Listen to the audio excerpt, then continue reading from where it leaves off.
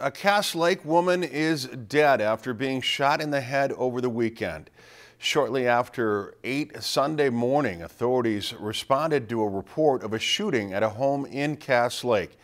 Cass County deputies found a 25-year-old woman with a gunshot wound to her head. Life-saving efforts were performed, but the woman died at the scene. Sunday afternoon, authorities arrested 24-year-old Brendan Joseph Roy in connection with her death, but the relationship between Roy and the woman is still unknown at this time. We believe that they're known to each other at this time, but the specific relation we're not ready to release yet. The identity of the woman found dead is being withheld at this time pending notification of family members. The Minnesota Bureau of Criminal Apprehension and the Cass County Sheriff's Office are still investigating the case and following up on leads. We still have, we're still seeking out possible suspects, witnesses, so it could take some time. It could take 1 day or 2 weeks. You just can't put a time frame on it.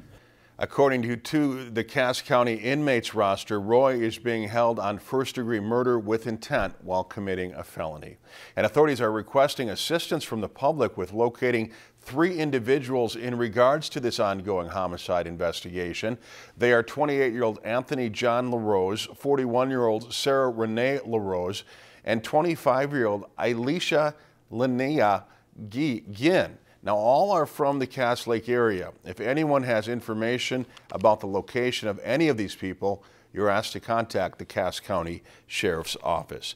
If you've enjoyed this segment of Lakeland News, please consider making a tax-deductible contribution to Lakeland Public Television.